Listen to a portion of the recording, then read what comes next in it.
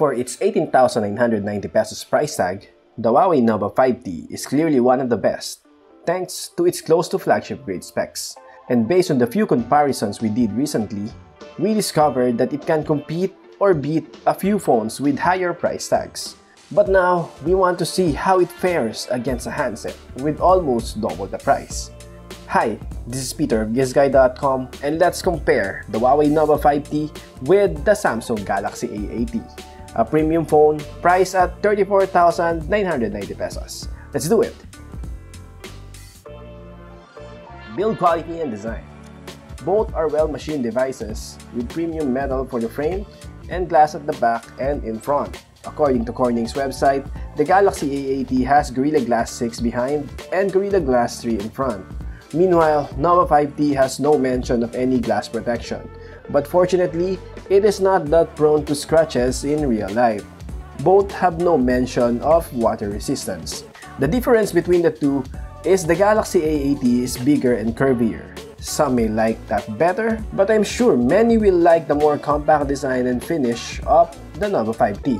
Why? Its 2.5D curved glass goes with a new type of holographic design in black, crush blue, and the jaw-dropping midsummer purple edition. In front, Nova 5T has a nice-looking 6.26-inch punch-hole screen with an impressive 91.7% of screen-to-body ratio.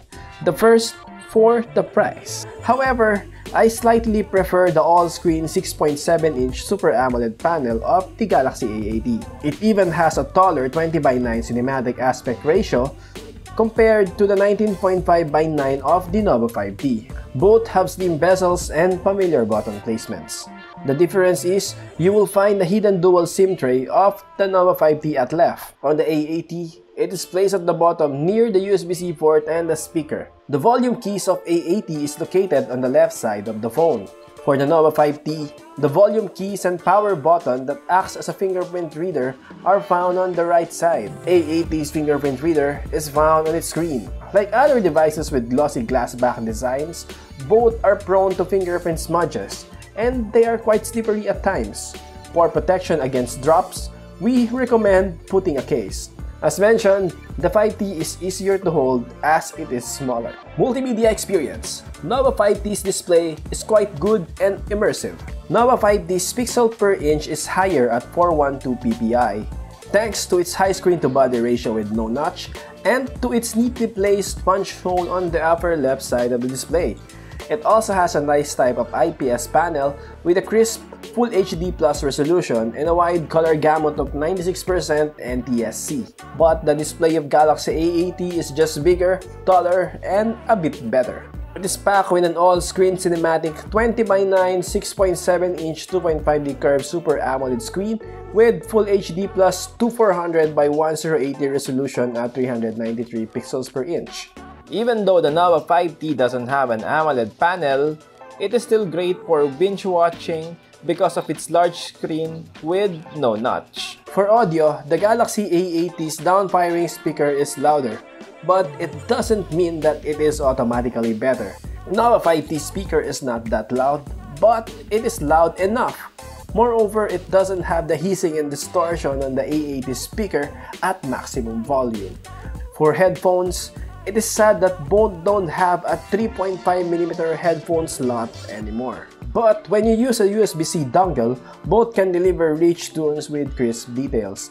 The bass response is not overwhelming, and both are close to natural sounding using my favorite wired in-ear headphones. For calls, both did well. Both have a decent microphone that can let you talk clearly or even record your voice nicely. Overall, both are great for multimedia consumption. Cameras. At the back, the Nova 5T has a total of 4 cameras.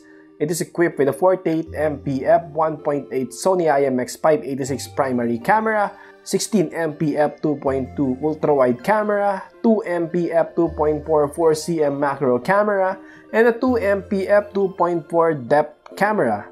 On the other hand, Galaxy A80 has a triple camera setup with a 48MP f2.0 primary camera, 8MP f2.2 ultra-wide camera, and a 3D depth camera.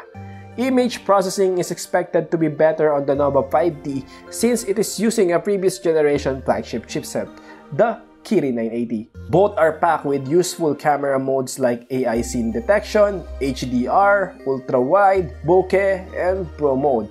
But as expected, Nova 5T has more modes like the 2.5cm macro, ultra-wide night mode, more robust Pro mode, and light painting modes.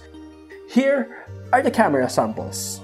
In our first daylight shot, both delivered images with good colors and sharp details. Details on the Nova 5T shot is just a bit sharper and warmer, but dynamic range on the A80 is a bit better. The clouds on the A80 looks nicer as well.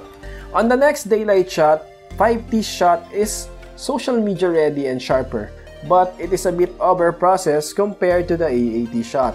For wide shots, I like the details on the 5T shot again. Dynamic range is wider too.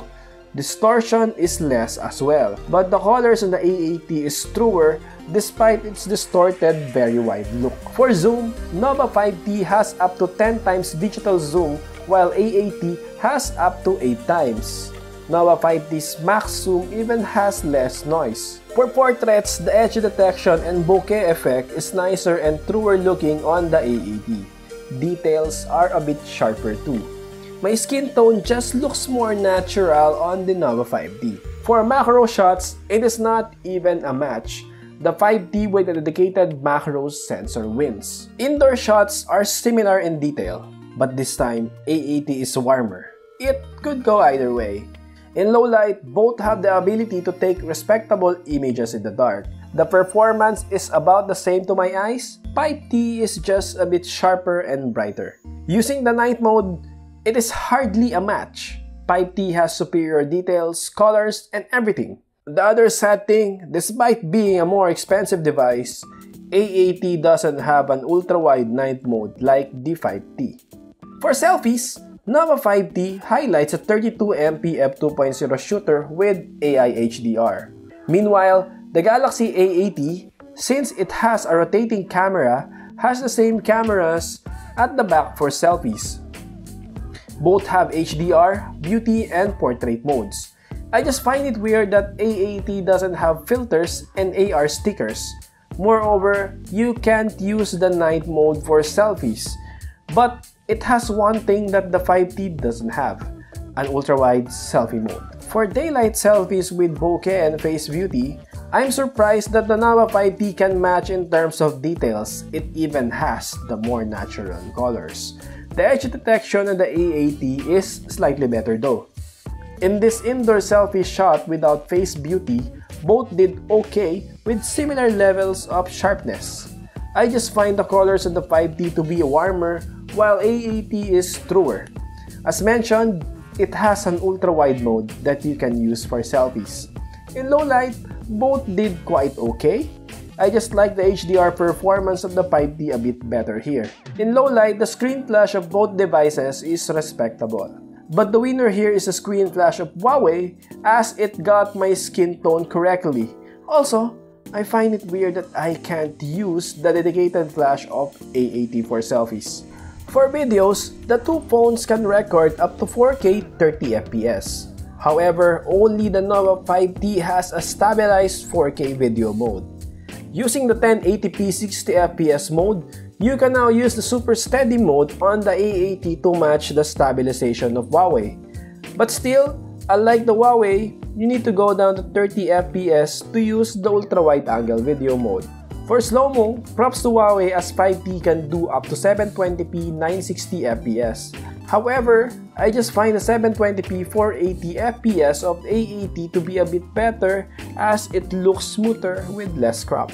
For selfie videos, both can record up to 1080p, but I prefer the selfie video of the A80 as it has the super steady mode and it has less crop. There is an option to activate the ultra-wide selfie video as well. Performance. Inside, the Huawei Nova 5T is packed with a 7nm base Kirin 980 chip clocked at 2.6 GHz paired with Mali G76 MP10 GPU.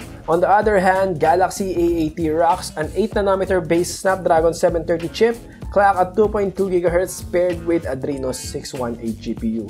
Both loads with 8GB of RAM to let you enjoy multitasking and 1 to 8GB of ample storage. Easily, the faster between the two is the Kirin A80 chip. It is the same flagship grade chip found in the likes of Huawei P30 Pro and Mate 30 Pro. In fact, benchmark scores showed that it is way faster than Snapdragon 730. Fortunately, A80 performs well in real life, but Nova 5T is simply the better and speedier all-around phone. As expected, Nova 5T is smoother for heavy gaming as well. For connectivity, no problem. Everything from Wi-Fi, 4G LTE, GSM, and calls works. Nova 5T has both the side-mounted fingerprint reader and the face unlock to unlock the phone. A80 goes with an in-display fingerprint reader. Despite its unusual right-side placement, the unlocking speed of Nova 5T is still faster. On the battery department, Nova 5T is powered by 3750 mAh of battery, while A80 has 3700 mAh. In our test, 5T proved to be the more battery-efficient phone, thanks to its 7nm chip and a lot of optimizations. A80 also performed well, but not as good as 5T. The 25 watts charger of A80 is a bit higher than the 22.5 watts supercharge of 5T. Both can be fully charged in a little over an hour. For the UI, it's a matter of personal preference. Both run in the skin version of Android Pie OS. Both have a few bloats, but both are feature-rich and deeply integrated with Google Apps. We also like that they both have full-screen navigation modes. Of course, both have AI. Huawei has its High Vision, Samsung uses Bixby. Our verdict: at 34,990 pesos, the Galaxy A80 is a beautifully designed Samsung phone with a massive screen to let you enjoy a lot of content. It also has rotating cameras designed to provide similar back and front shots, and the overall performance is respectable. However, for much less, the Huawei Nova 5T can compete or beat the Galaxy A80 in a lot of ways. For a phone priced at just 18,990 pesos, it has faster performance, slightly better battery life, and arguably nicer back cameras for photos and videos. Given that the more expensive phone had a very hard time against a much cheaper device, it is clear who won this comparison. For us, it is the Huawei Nova 5T. So, what do you guys think? Please let us know in the comment section. And thank you so much for watching. Again, this is Peter of GIZGUIDEPH.com, and bye-bye.